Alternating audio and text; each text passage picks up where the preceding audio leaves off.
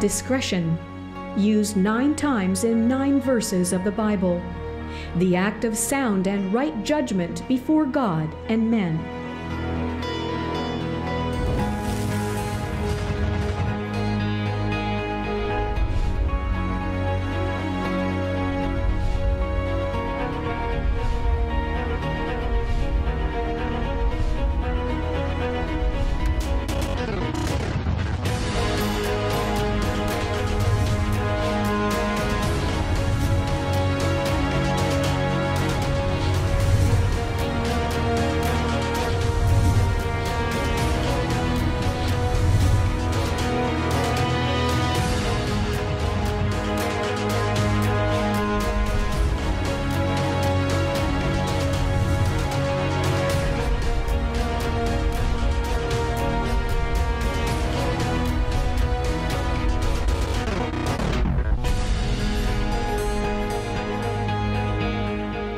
Now, the attitude of rebellion has a spiritual root. We'll talk about that in a minute. Good morning, good afternoon, good evening, wherever you are. My name is Rod Hembree. And I'm Janice. You have tuned to the Quick Study television program. Our purpose is to take viewers through the Bible in 1 year, from Genesis 1 to Revelation 22. And today, our reading assignment is 2 Samuel chapter 19 to 21 with a focus on chapter 20. We are going to be talking about the disease of rebellion. Just like there are physical diseases, there are actually soulish and spiritual diseases. One of them is rebellion and bitterness. Now, we're going to be talking about that and more as we come up on this in just a moment, and we learn the wisdom from God's Word for our daily living. Corey Hembree is here with Bible Archaeology. Corey, what's today? Today we are taking a look at Gibeon of the Gibeonites, and we're also going to be exploring some different types of ancient warfare. Gibeon of the Gibeonites. In ancient warfare, that's a good one right there. All right, we're going to be looking at that in a moment. Do you know? Yes. Do you know who killed Amasa? That's a good question. All right, so we're in a time when there's a lot of violence here in the Scripture. So what we need to do is study this and learn the spiritual roots of it so we can guide our lives accordingly and prepare ourselves to understand and to counter violence. But violence reaches into the spiritual realm, or the spiritual realm of violence reaches into our realm.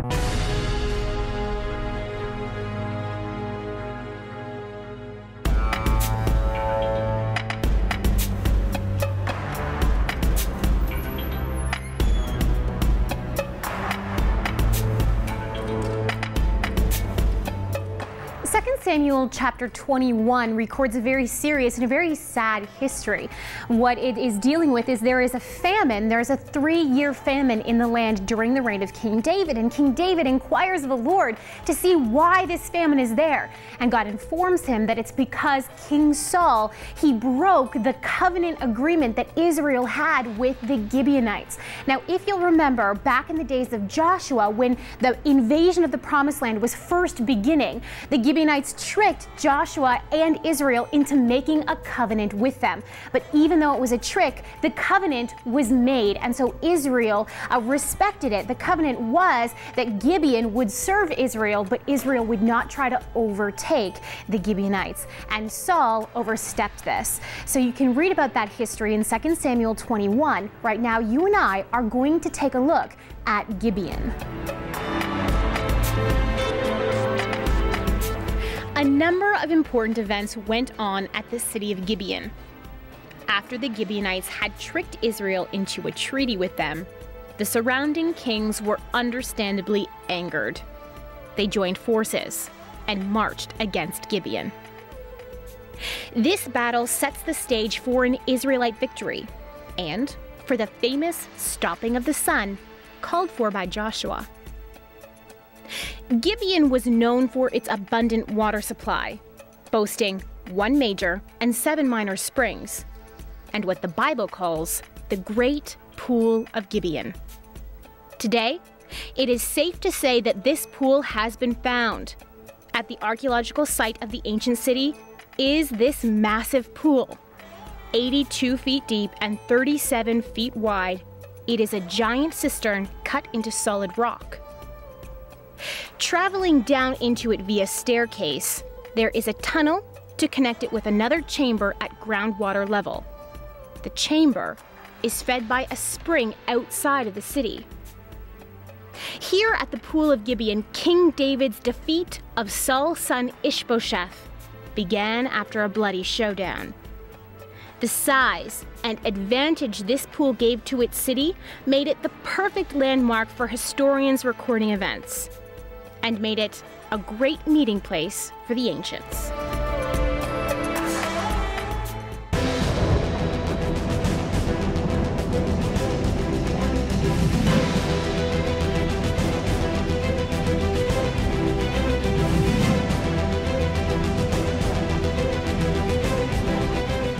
It's time to explore the wise guys of the Bible, and they are all around us. Now, it is one thing to stand up against evil. It is another to be its slave through needless rebellion. Now, in 1023 BC, after the costly, bloody civil war, in ancient Israel, the atmosphere was rife with rebellion and rich with subversion. A very unwise guy named Sheba, the son of Bichri, for no other reason than selfishness, simply declared a rebellion against King David. The unwisdom continued with yet another named Abishai. He also rebelled and was another very unwise guy. This is a mess that moral rebellion always creates in selfish, needless rebellion.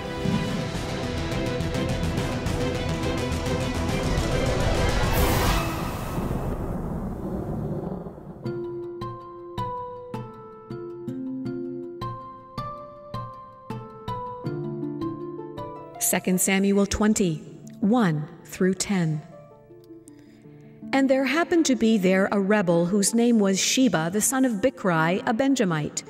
And he blew a trumpet and said, We have no share in David, nor do we have inheritance in the son of Jesse, every man to his tents, O Israel. So every man of Israel deserted David and followed Sheba, the son of Bichri. But the men of Judah, from the Jordan as far as Jerusalem, remained loyal to their king. Now David came to his house at Jerusalem, and the king took the 10 women, his concubines, whom he had left to keep the house, and put them in seclusion and supported them, but did not go in to them. So they were shut up to the day of their death, living in widowhood. And the king said to Amasa, Assemble the men of Judah for me within 3 days, and be present here yourself. So Amasa went to assemble the men of Judah, but he delayed longer than the set time which David had appointed him. And David said to Abishai, Now Sheba the son of Bichri will do us more harm than Absalom. Take your Lord's servants and pursue him, lest he find for himself fortified cities and escape us. So Joab's men, with the Cherethites, the Pelethites, and all the mighty men, went out after him. And they went out of Jerusalem to pursue Sheba, the son of Bichri.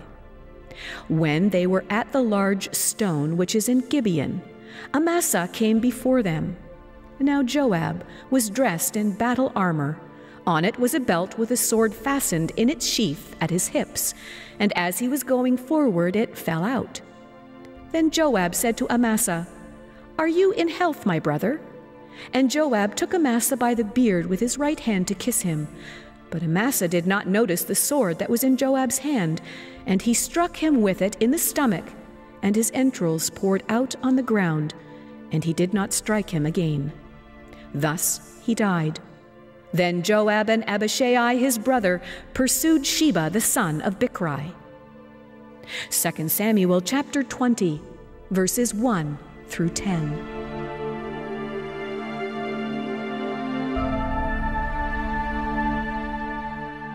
As we study through the book, highlighting the kings in Samuel, 2 Samuel to be specific, and then we'll go into the 1 Kings and then the 2 Kings, we learn some wisdom from the scripture.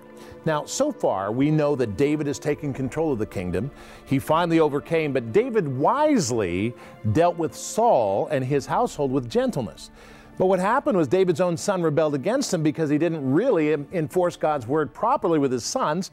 Absalom rebels and he gets killed as a result by Joab. And so now in today's scripture, there is an atmosphere, there is a spiritual atmosphere of rebellion in the nation. This always happens. It's called an authority crisis. And in much of the Western world today, our entire societies are in this authority crisis, the spell of rebellion.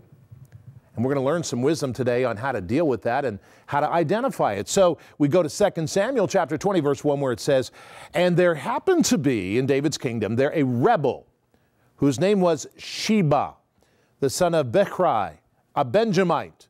And he blew the trumpet and he said, 'We have no share in David, nor do we have any inheritance in the son of Jesse. Every man to his own tent, O Israel.' And so every man departed David and followed Sheba, the son of Bichri. But men of Judah, from Jordan as far as Jerusalem, remained loyal to their king." Now I want you to notice here the atmosphere of rebellion. Because again, like anger, rebellion has a spiritual root. And that's our first study-wise point. Rebellion has a spiritual root that moves in the atmosphere of mobs and moods. Mobs and moods. And so whenever you see a bunch of people protesting in rebellion and there's violence there, this has a spiritual root to it. This is not merely, just the intellect of mind running around, and it's not always good. And so we understand that the first rule of heaven is order, and that order is under authority, not being the authority of everything. And so here we see this atmosphere, this spirit, running in mobs and moods. Now that's how we identify it.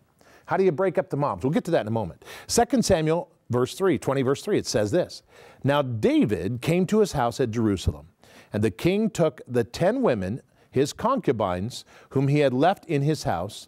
Absalom actually had taken them. That was a sign of denouncing David's authority. "And he put them in seclusion, and he supported them, but he did not go into them. And so they were shut up to the day of their death, living in widowhood." Here's another consequence of rebellion.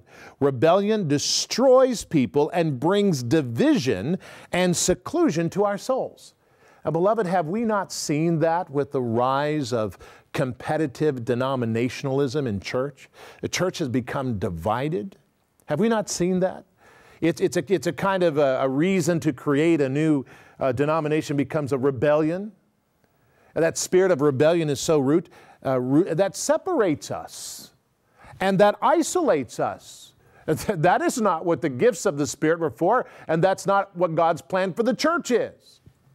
How do we deal with it? Well, come back to that. Let's go back to the scripture. Verse 4 says, "And the king said to Amasa, 'Assemble the men of Judah for me within 3 days, and present yourself here.' And so Amasa, he went to assemble the men of Judah, but he delayed longer than the time which David had appointed him." Here again, Amasa is rebelling and creating a conspiracy.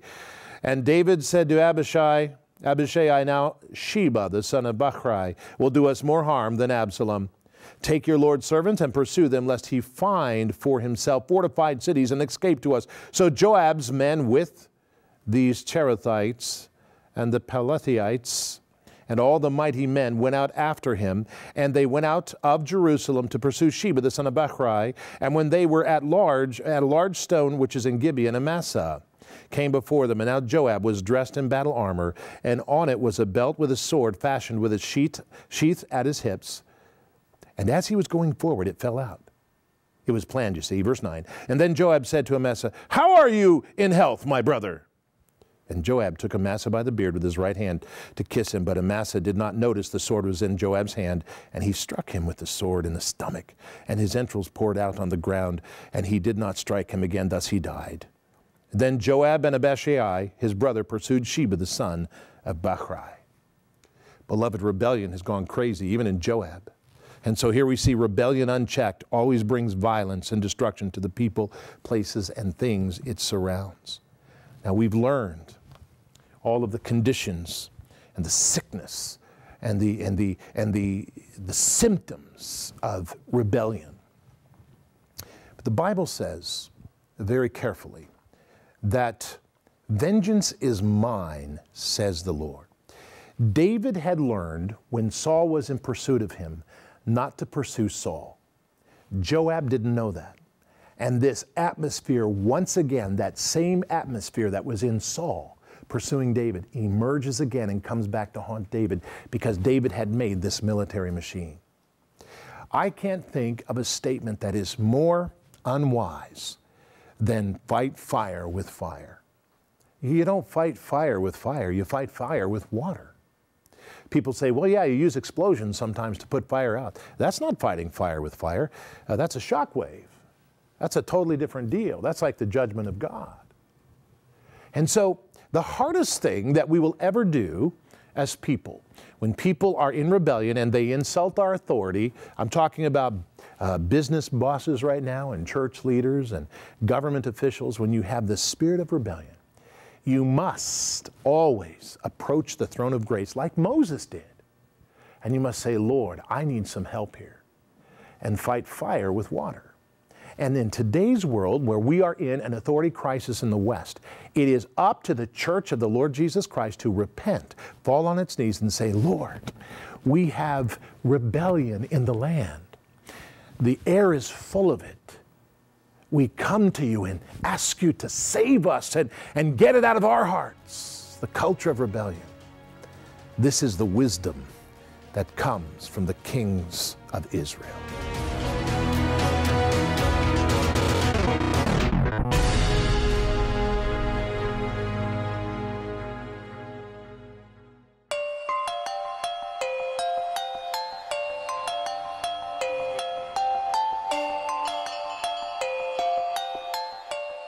Now, our reading today comes from the book of 2 Samuel, and 2 Samuel is placed within the history books of the Bible. So there is a lot of warfare during the books of 1st and 2nd Samuel, 1st and 2nd Kings, and 1st and 2nd Chronicles because of the nature of it as history, and the time period was just full of fighting and warriors. So there's a lot of war stories that are very brutal, but there are truths contained within them that are cross-cultural, and they go across time as well.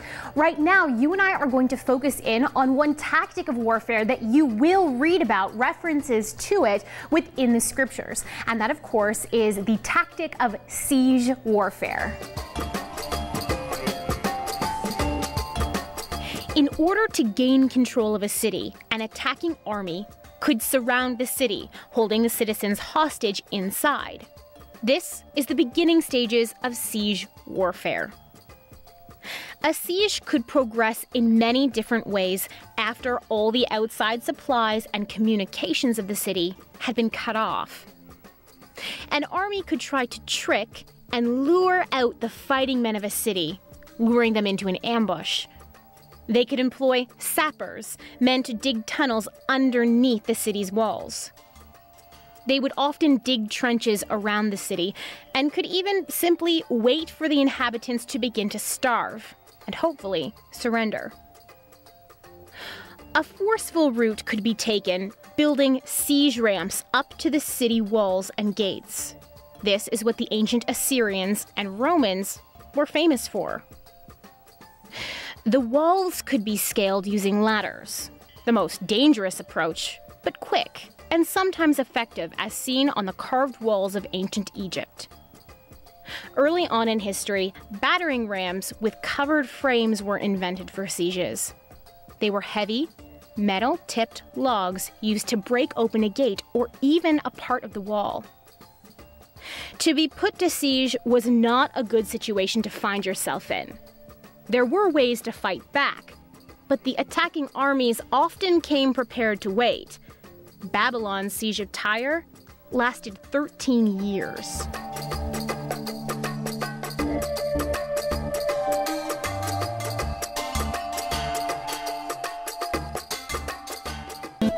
Quick Study Television offers the Quick Study Wise Guide.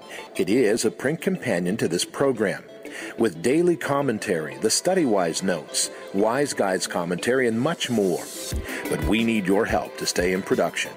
When you support in any amount regularly, we can send you this beautiful monthly guide automatically every month.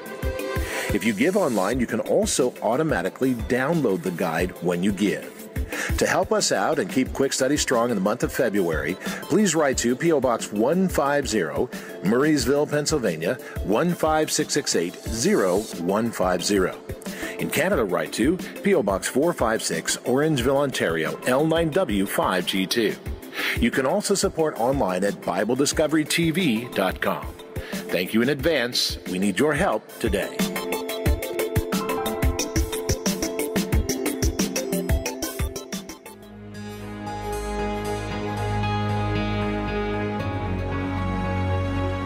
You know, we're going through the rise and the fall of the kings, and as we progress through Israel's history, the nation will split after Solomon, and that split will go to the north 10 tribes called Israel, to the south the remaining 2 tribes called Judah.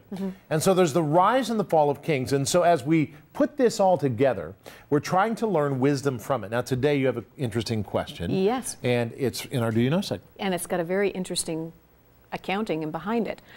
Do you know who killed Amasa? All right. So, Corey, we have this person, Amasa, in the Bible. Who killed Amasa, Corey? Okay, I believe, if I'm remembering correctly, that the answer is Joab.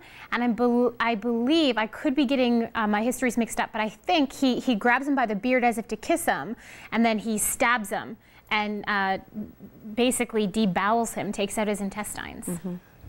Is she right? She is right. And I'll tell you, it was quite the setup.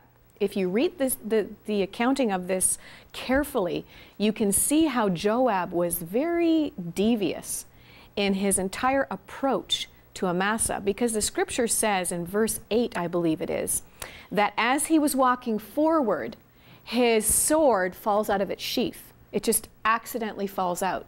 So if you can imagine, as he's approaching Amasa, this falling out of the sword would have just sort of been, oh, well, it fell out, so I'm just going to pick it up. Joab's going to pick up the sword and have it in his hand. And he says to Amasa, oh, brother, how is your health? And to touch another man's beard was very, you didn't do that. That was very, a violation of serious personal space. Unless you were a good friend and you would just gently grab it and kiss the cheek. This is what Amasa thought was going to happen because of him asking, oh, brother, how is your health? And probably he didn't even notice the sword because Joab had just sort of dropped it and picked it up. And instead of kissing him, of course, he did what Corey said and used this sword to basically... David's not happy about this. Not at David's all. trying to make peace. Yes. But these men have been trained in violence and more. Right. There was a military machine that was created, and to try to gain the discipline of that military machine was nearly impossible.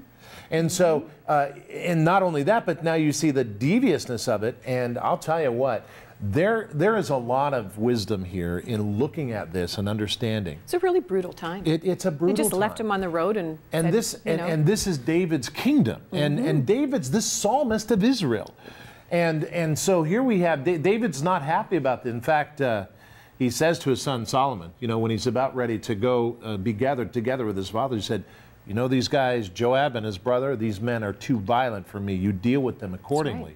And Solomon did, I'll tell you, he did too.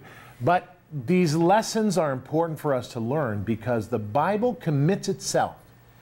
The Bible is not propaganda for Israel, and it's not propaganda for Christians. The Bible commits itself to truth. So the good, the bad, and the ugly are exposed in full view. Yes. That's what you would expect a book of truth to do.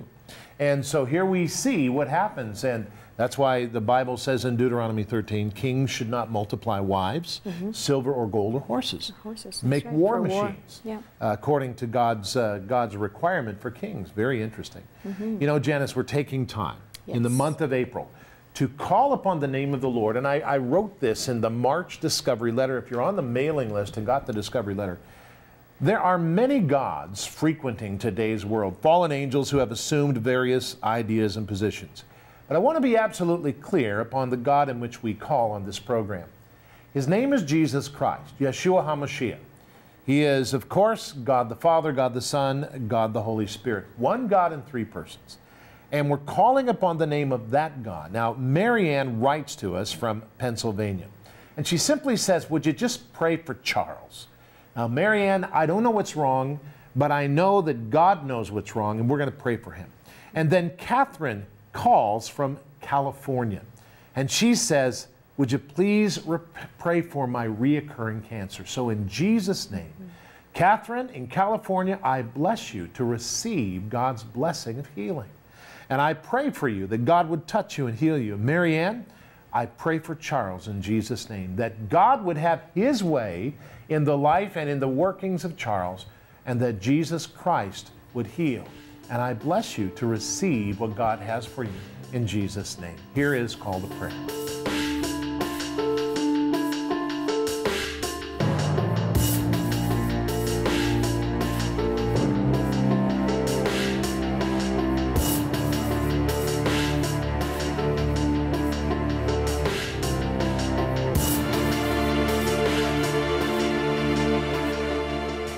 In the last 100 years, more destructive wars have been fought in the name of political pursuits and pursuit of peace than all of history. The first two world wars just in the last century are a good example. World War I was supposed to be the war that ended all wars, as was World War II. War is an invention of man, not of God. It is caused by our purposeful rebellion against the principles of God's Word. His protective custody for our souls is in His Word and is designed by Him to keep us from evil. God's Word and wisdom is at work in us when we realize that our souls need the discipline of the Holy Spirit. We are wise not to rebel against Him. So today we pray, Lord, help me to remember that Your Word heals and protects us from destruction. Help me not to live in rebellion against that Word.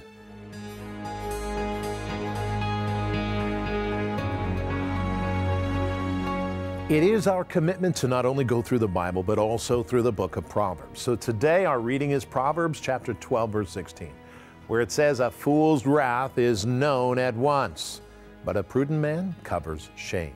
You know what that means? That means self-control. Now that's very important. Did you know that self-control is what we call one of the fruits of the Spirit? Now what does that mean? It means when you bring your life and you surrender your life to Jesus Christ because you have recognized that you're a sinner and that you need a Savior. And the Bible says it's not about giving offerings or joining a church or any of that.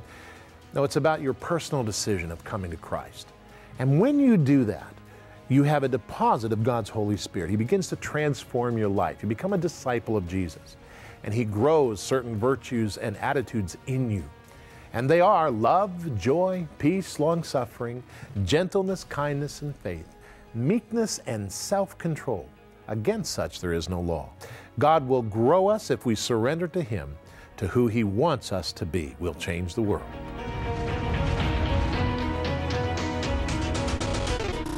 Home group leaders, find out more about taking your faith to the next level and studying the Bible online with online training from Bible Discovery Seminary, brought to you by Phoenix University of Theology. For more information, go to BibleDiscoveryTV.com.